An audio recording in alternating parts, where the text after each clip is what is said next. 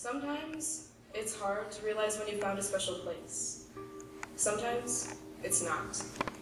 When our feet first stepped on damp ground and into forests that smelled like perfumes of moss and trees and sunshine and light, the way we walked changed.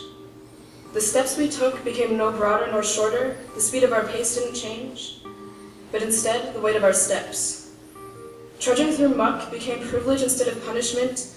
Pulling up weeds and feeling dirt under our nails became something more than required, and more than school, and more than work, and more than obligation.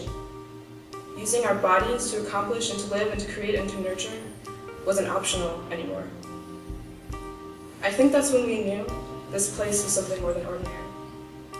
I think that's when we knew this place was somewhere different. You can see it in the way the teacher's eyes light up when they take us outside.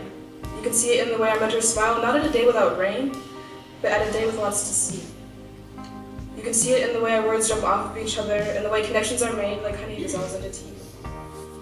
You can see it in the way the clicks of our heels sync up without a pause, and the way the corner of one smile turns into the corner of the next, and how one side of all of our faces got sunburned on the same day, and none of us noticed.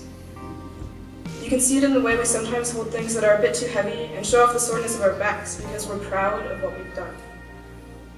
You can see it in the way that when one of us hurts, we all hurt, and that when one of us has a good day, we laugh together. Even if it's over the little things, like how you named your hammock something weird, or how that package you got looked more like a boiled potato than a box, or how you had an encounter with a flying squirrel that ended in friendship. You can see it in the way that more often than not, our whispers turn into talking that turns into screaming and shouting and exclamations, and suddenly it gets so loud that we don't even know who's talking anymore.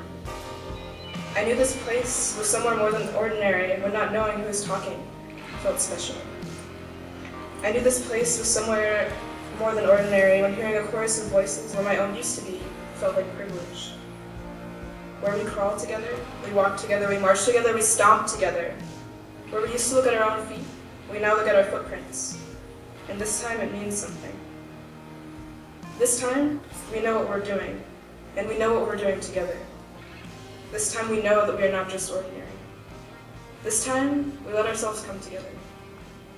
This time, we fell in love with our steps.